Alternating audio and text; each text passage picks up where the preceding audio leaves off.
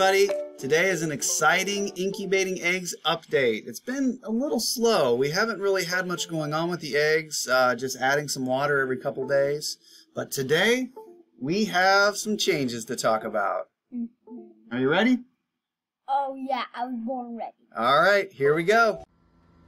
All right, this is a really important day. So what day is this in incubation? Day 18. 18. And so on day 18, we're going to remove the egg turner and we're going to crank up the humidity for the last 3 days of incubation. Yeah, this is an exciting day. It is, yeah. All right, so we're going to carefully take the eggs and put them in a carton. Just put them down just like you had. No, don't flip it over. Don't flip it over. Just like you took it out. Yep, there you go. Ooh, these babies are warm.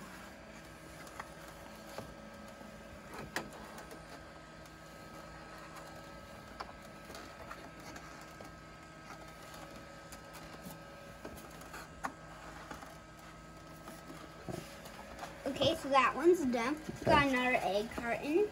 Okay, get the other one. Let's close that one Okay, up. just leave it right there. Put the other one right on top of it. Now let's get this one.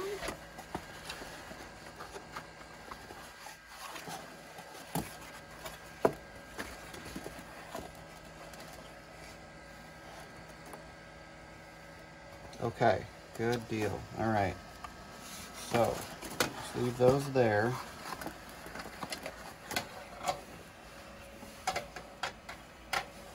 Come on.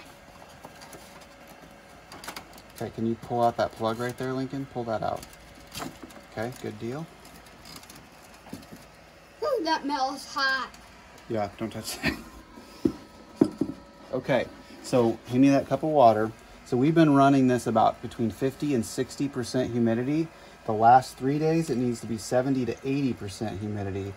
So we're gonna add more water in here to try to increase that, okay? All right, so now we're just gonna lay the eggs on the wire. Just like that, yep, okay.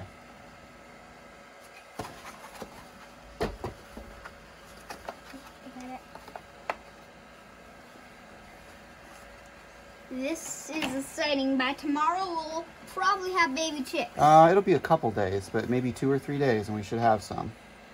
And we know that not all these are going to hatch. We weren't confident enough in our egg candling to know for sure, and so we think that some of these will hatch. Oh my. They're okay, but we're certain that not all of them will. So even if we just get a couple, we'll be happy. Okay, is that all 14 of them? Yep. Okay. All right, so our temperature is going to stay the same.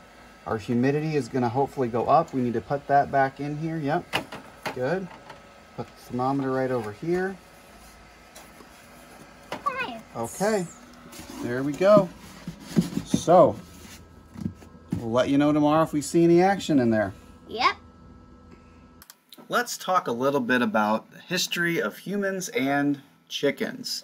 So if we go back to 3000 BC, which is about 5,000 years ago, the Egyptians domesticated birds intended for people to eat their eggs. If we fast forward a couple thousand years later, in 1492, Columbus's ship supposedly brought the first chickens that were similar to our chickens today to the Americas. In the 1620s, the early English settlers brought over domesticated turkeys. Even though there were wild turkeys in America, they wanted tame ones for their barnyards. In 1849, so about 10 years before the Civil War, America held its first poultry show in Boston, Massachusetts. I bet that was pretty exciting. Today, when we think of chicken eggs, most of us probably instantly think of an egg carton. But egg cartons were not used until 1911, just over 100 years ago. The Egg McMuffin didn't come out until 1972, and this was the beginning of the fast food breakfast. And Chicken McNuggets didn't come along until 1980. As a child of the 80s, I can tell you that wasn't that long ago. Today, we eat chicken more than any other meat. 3 years ago, Illinois alone produced $86 million in eggs. And guess what? We rank 20th out of 50 states for egg production. Do you know how much chicken you eat every year? Well, if you're like the average American, you eat almost 65 pounds of chicken every single year. To end today, I want to talk to you a little bit about an article I found a couple days ago. With the coronavirus and shelter-in-place restrictions happening around the country, more and more people are starting to think more about where their food comes from, who produces their food, and how it gets to their plates. These are things that we should all be thinking about almost every single day. This NPR article that I read says that a lot of people are showing interest in getting some backyard chickens to produce some of the eggs that they eat right there in their backyards. We've done this for years, and I can tell you it's a great experience. But I want to stress, having farm animals is different than having pets. They take a lot of work, and you don't get any days off when you have farm animals. And there aren't kennels to put your chickens when you go on vacation like you might use for your dog. So, if you're interested in getting some chickens or incubating some eggs, do your research. Make sure you know what you're getting into. If you're not ready for the daily work of taking care of chickens yourself, it's okay. There are lots of farmers out there who are working hard every day to make sure that you have good, healthy food on your plates. That's our update for today. We'll be back tomorrow, and who knows, we might start seeing some movement in our eggs. Before we go, a classic chicken joke. Why did the chicken cross the road? To get to the other side. I got a better one, Dad. Okay. Why did the chicken cross the playground? Why? To get to the other slide. The other slide. Oh, boy. All right. We'll be back tomorrow. See you then. No.